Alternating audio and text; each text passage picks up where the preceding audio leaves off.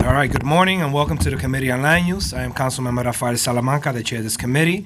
I would like to welcome my esteemed colleagues who are members of this committee that are present today. We have Council members Reynoso, Landsman, Constantinides, Chair Moya, Rivera, Torres, Richards, Kuhl, and Chair Adams, and Grodenchik. I want to thank Chair Moya and Chair Adams for their work on our land use subcommittees. Today we will be voting on a number of projects referred out of our zoning subcommittee. We will be voting to approve preconsidered LUs 412 for the 66 Hudson Yards Streetscape Text Amendment for property in Speaker Johnson's district in Manhattan. The proposed action would modify the special Hudson Yards district text relating to ground floor uses and planting regulations in Subdistrict A. The proposed text amendment will facilitate the development of a new Class A office building, which will be accompanied by an anchor tenant, Pfizer, as its new headquarters. We will also vote to approve LUs 403 and 404 for the 47-15 34th Avenue rezoning in Councilmember Van Bremer's district in Queens. The original proposed zoning map change was from an existing C8-1 to R6B and R5 zoning districts to a mix of R7X/C2-4 and R6B/C2-4 districts. The text amendment would map the project's area as a mandatory inclusionary housing area, utilizing MIH option 2. The City Planning Commission modified the proposed R7X/C2-4 district to a R7D/C2-4 while maintaining the R6B/C2-4 portion. The actions, as modified by the CPC, will facilitate the development of a new 11-story mixed-use building with approximately 187 dwelling units, including approximately 57 permanently affordable units and commercial and community facility uses at the ground floor.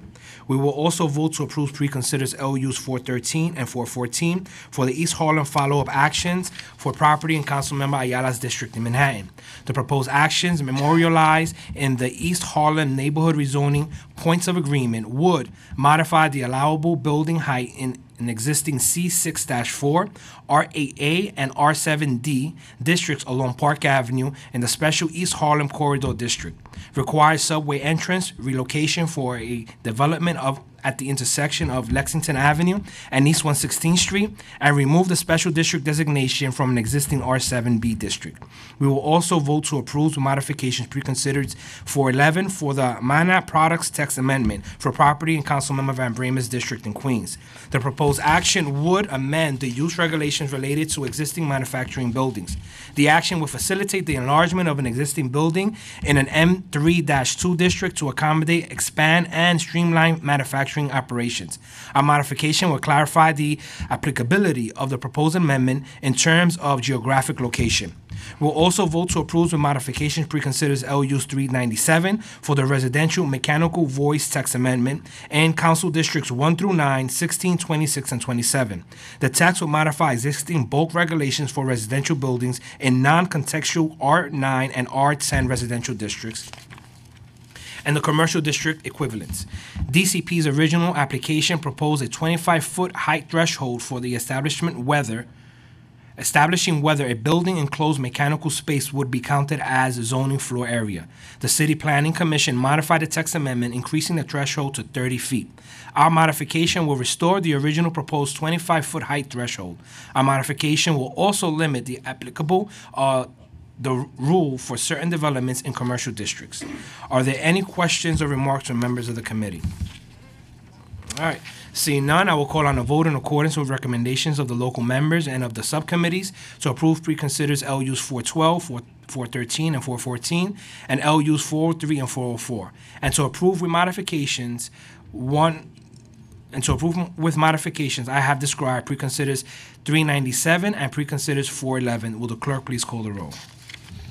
William Martin, Committee Clerk. Roll call vote, Committee on Land Use. All items are coupled. Chair Salamanca. Aye, no. Constantinides. Aye, no. Kuhl. Aye. Landsman. Aye. Reynoso. Aye.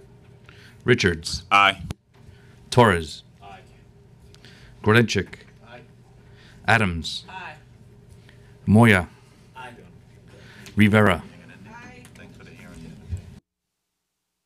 By a vote of 11 in the affirmative, 0 in the negative, and no abstentions, all items have been adopted by the committee. All right, I would like to thank members of the public, my colleagues, council, and land use staff for attending today's hearing. We will leave the roll open for 8 minutes.